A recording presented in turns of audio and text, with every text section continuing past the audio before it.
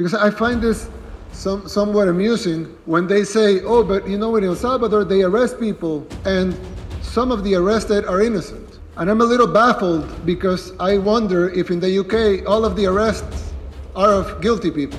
What would you do if the presence of gangsters plagued your entire life? Not just one or two, but gangs upon gangs that held way more power than the officials and government. At least 68,000 people have been arrested.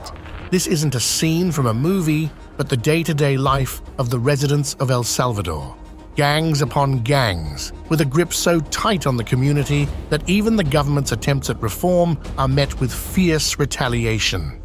Inside this mega prison, you'll find some of El Salvador's most dangerous gang members packed into massive cells in what looks like bird cages. Prisons, they've become headquarters for these gangs, with officials having little to no control. Stepping outside means risking your life, and the constant fear that your child could be the next recruit is a constant shadow over your family. Neighborhoods are emptying as families flee the country in search of safety.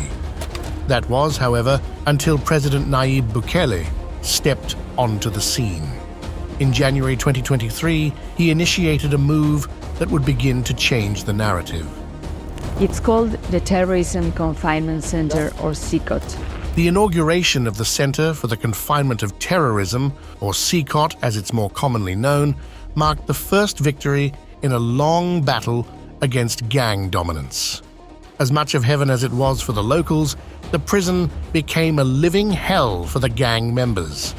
And today, I'm here to show you what life is like in that prison.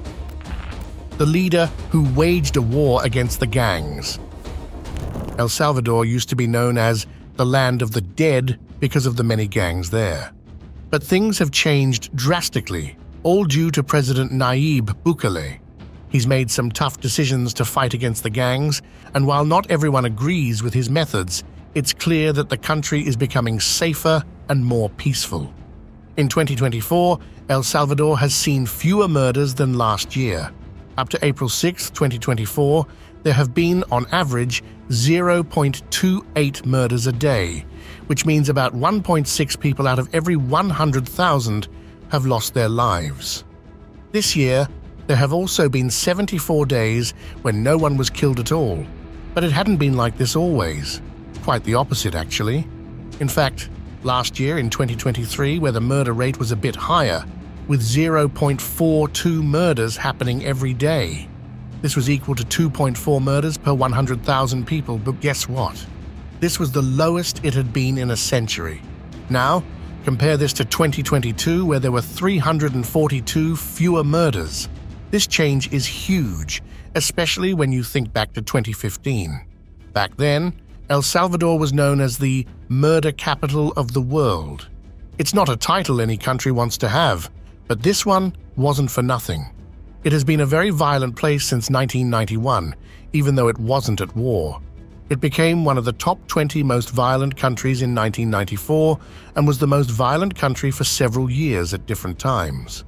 The worst was around 2015 when gangs were raging. Almost every day, an innocent civilian became their victim. But by the middle or end of 2021, things started to get better. El Salvador was no longer on the list of the top 20 countries with the highest murder rates. This shows a big change for a country that has been dealing with violence for more than a century. So, a president being angry at others for telling him how there had been too many arrests doesn't sound that bad. Relatives of those detained have been desperately trying to find out what's happened to them. Today, I've got some super exclusive footage that you probably haven't seen unless you follow the president of the country. It's a whole system designed to crack down on these gangs. Right as you step into the center, you notice how tight the security is. Keep in mind that they're treating the gang members like terrorists here. The members of these terrorist organizations are the ones who will go to CICOT. We have made a commitment to the people of El Salvador that they will never be released. Right from the get-go, there are measures in place to make sure that when these prisoners and gang members are brought in, they're not carrying any forbidden items. And no, I'm not just talking about metal detectors. They've got these high-tech scanners that use X-rays to check every nook and cranny, making sure none of these gang members can sneak in anything. We're talking about scanners with such high quality that they will literally scan your internal organs, the lungs, the bones, and all. So no sneaking anything up your pants will work here. And then comes the second stage. All the gang leaders, gunmen, and local leaders who caused all that violence, no need to imagine the havoc they wreaked on the locals, will now be entered into the prison information system one by one. Not a single move by any of these inmates goes unnoticed. They're under surveillance round the clock. CCTV cameras have been installed throughout the facility, and prison guards are constantly monitoring the premises. And believe me when I tell you, this is just the tip of the iceberg when it comes to how strict this prison really is. It's not like they have any choice, though. In the past, prisons were sometimes built right in the middle of local neighborhoods, schools, markets, you name it. And with all the control these gangs had, you don't even have to guess what happened. Yep, they terrorized the locals. Not this one, though. This center was built completely isolated from any nearby population. Where? Well, it was near the Chichontepec volcano in a rural valley. They acquired around 166 hectares of land, and the construction area itself was about 23 hectares. That's like 7 times the size of the Cuscatlan Stadium, which is the biggest football stadium in Central America, just so you know, and that's the equivalent of the construction area. The total land bypasses it by so much more. The place has 8 buildings surrounded by a tall concrete wall, about 11 meters high and 2.1 kilometers long. This wall is reinforced with electrified wire fences, making the infrastructure even more scarier. And those 8 buildings aren't built with cheap materials. Nope, they made sure to use concrete, which can withstand all those prison break methods you see in movies. You know, like scratching the walls with spoons and nails and stuff. That's not going to work here. Every single one of these buildings has around 32 cells, which take up the space of around 100 square meters. All they have are 2 sinks and 2 toilets. And did I tell you that even in those sinks, the water will be controlled by the guards? And when I say there's nothing else, they don't even have mattresses, which I'm pretty sure if you've ever watched a movie, you know why. If you guessed to torture the inmates so that they don't get any rest, you'd be right. If you guessed it's so they don't hide anything under them, you'd still be right. Because that's hitting 2 birds with a stone. Even the placement of these beds is quite tactical. They're placed at a raised point where the guards can see them and keep an eye on them 24/7. Plus, there are these punishment cells, no windows and all, reserved for gang members who act up. There aren't any patios or fun zones, and forget about private rooms for conjugal visits. So these gang members are pretty much stuck in their cells until it's time for their virtual trial. The president has made his stance clear. It's a place meant for punishment, not for enjoyment. So not only is it the strictest prison on the continent, but it's also the largest. That's not all. They went the extra mile to ensure that the prison has its own autonomy when it comes to energy supply and drinking water. This was to prevent any nearby community from being affected, even though the area is quite isolated and lacks any nearby urban centers. Despite its remoteness, the scale of the prison could still put a strain on local resources. So, they constructed drinking water wells and electric power substations, all with the goal of achieving self-sufficiency. But if you think that means the prison isn't strict, you'd be hugely mistaken. When I say there will be no chances of retaliation whatsoever, I mean it. You have to remember, we're dealing with former gang members here, ones who caused chaos in the country. So, containing them is no easy task. The prison has a whole armory area stocked with equipment, weapons, and everything else you can think of. I'm talking about everything, right down to the clothes. All of it is fully stocked, just in case the prison security needs to take action. And if you think the gang members could all retaliate together and get their hands on it, think again. Because if they cause any trouble, there's not only new equipment ready to go, but the officials take every step to make sure they don't even get the chance to do so, as they conduct daily searches and gather every bit of information to make sure these members have no communication with the outside world. Plus, even if the gang members do manage to cause trouble, the officials have all the protective gear ready: shin guards, midsection protection, anti-trauma chest gear, hand and arm protection, riot helmets, batons, shields, you name it. They've got it ready to respond in case any gang member tries to retaliate. And did I mention there's an army patrolling the area to make sure that doesn't happen? Not just 10 or 20 soldiers, no way. We're talking about at least 600 soldiers on duty all the time, and there are around 250 members of the National Civil Police patrolling the outer area constantly. There are 7 guard towers positioned around the area, each with 7 guards on duty at all times. Even beyond the perimeters, there are police patrolling around the clock. So, the chance of escape? 0. Oh, and did I mention that the president made sure that armed forces were stationed close by, like within 11 and 19 meters, and there was enough space for more to arrive by helicopters if there was any need for more support? Before I move on, keep in mind that this center was built in months. Guess how many? Well, it's less than 12 or even 10. It took only 7 months and involved 3,000 workers working together to construct this facility. Its purpose? To lock up members of notorious gangs like MS-13 and Barrio 18, known for their involvement in activities such as extortion, contract killings, drug sales, and literally any other horrendous crime you can think of. Accommodation for staff. With so many staff members needing to be present at all times, the prison made sure to provide accommodations for them too. The guards, agents, cops, and soldiers will all have access to a cafeteria and living space. You might think, well, isn't that a basic human right? But here's the thing. These are the same staff members who were often mistreated by the very gang members they were supposed to be overseeing. They used to sleep on floors and eat the same food as the prisoners, double punishment for those who were supposed to be enforcing discipline. But now, in this prison that's been portrayed as a hellhole, the officers have the dignity they were deprived of. They not only have recreational areas, but also designated living spaces with bunk beds. Not to mention, the prison ensured privacy for these officers by providing private lockers and clean, accessible cleaning areas. And let's not forget the gym equipped with the latest machinery to keep the security forces fit. It's not every day you see a prison designed with the well-being of its overseeing agents in mind.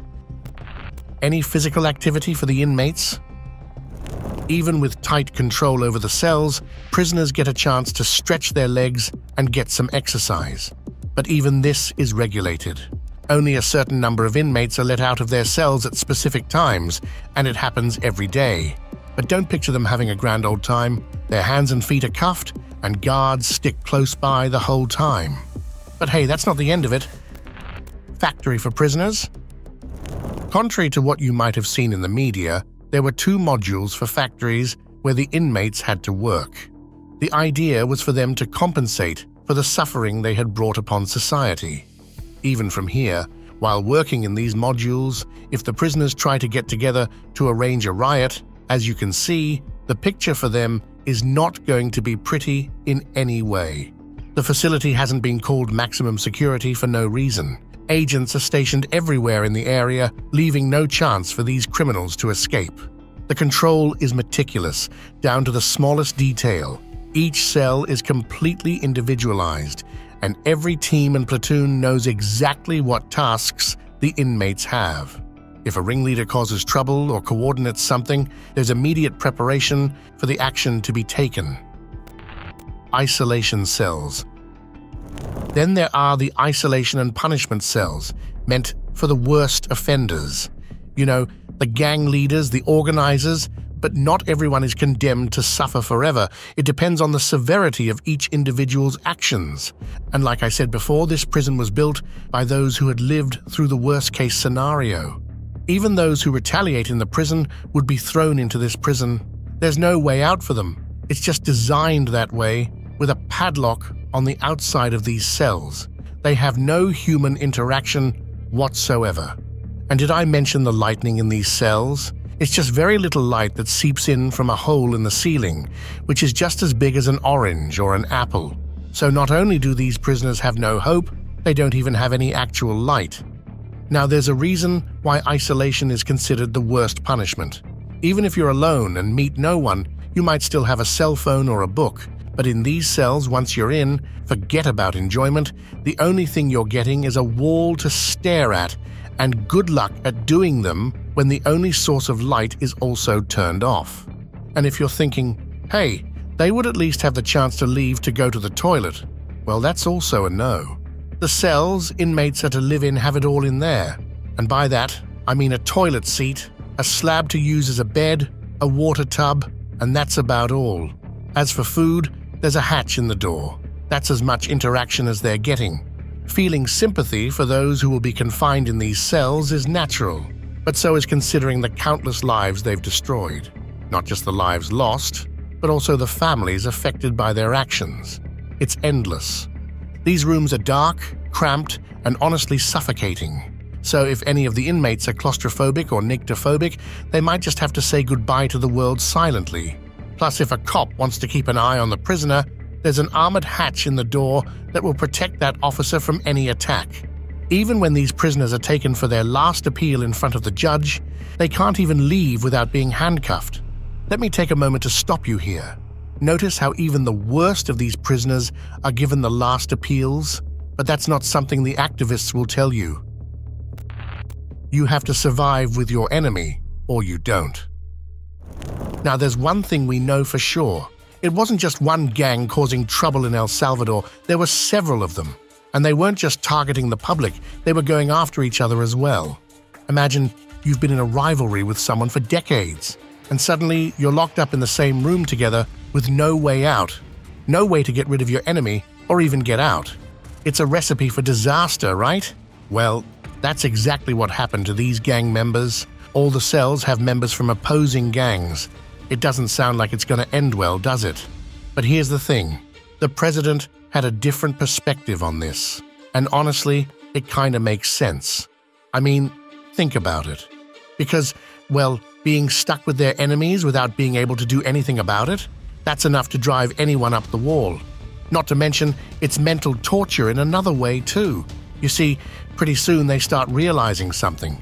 All those years of blindly following their gang, doing whatever they were told without a second thought, well, turns out the gang isn't exactly there to back them up now.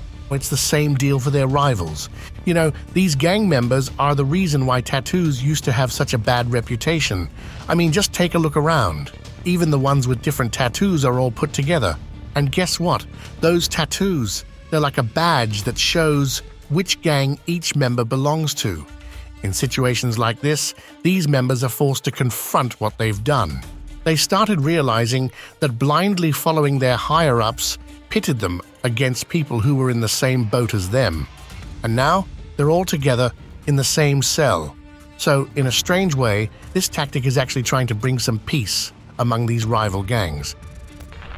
The food is so bad. Now, here's another form of punishment in this mega prison, and it's all about messing with one of life's basic necessities. But before you jump to conclusions and think these inmates are being starved, hold your horses for a second, because that's not the case. It's more like a mental torture, you know? Imagine being served the same thing over and over again until you're sick of it. I mean, come on. Who wants to eat the same dish more than once a week? Not me, that's for sure. But these inmates don't get that luxury. Nope, not at all.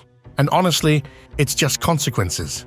Back to the food situation, they're served tortillas, rice with beans and cream. Sounds appetizing, doesn't it? Well, try having that every single day for both breakfast and dinner. And if that's also what's on the menu for lunch, well, you can't really complain, can you? But if the inmates luck out, lunch might be something different, like pasta or a boiled egg, or maybe another kind of rice.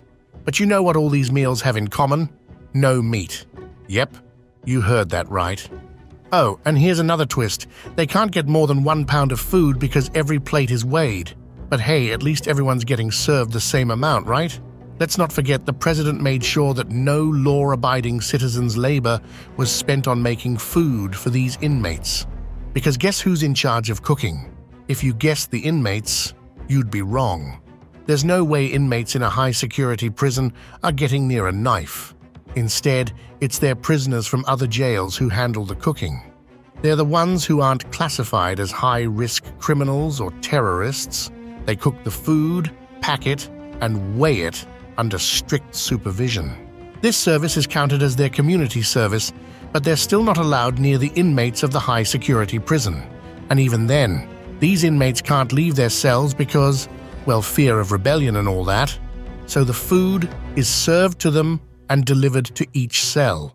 The guards keep an eye to make sure everyone gets their fair share.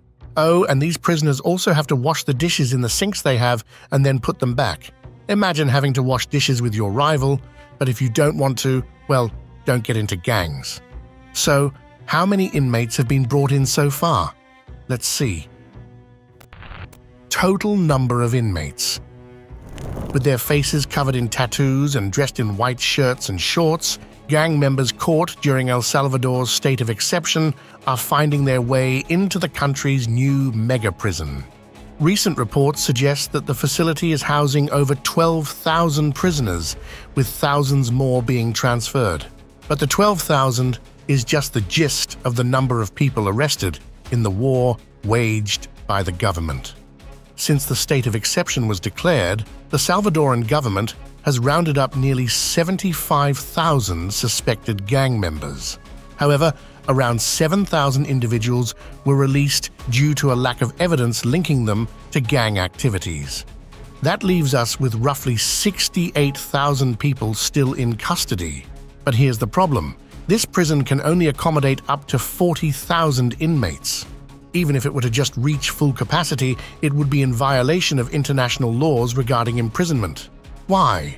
Well, with 40,000 people crammed into the prison, each individual would have just 0.58 square meters of space to themselves. To put it in perspective, that's like having only half of the area of a dining table to move around in. So, which global law is it breaking? Well, it's the one set by the International Committee of the Red Cross.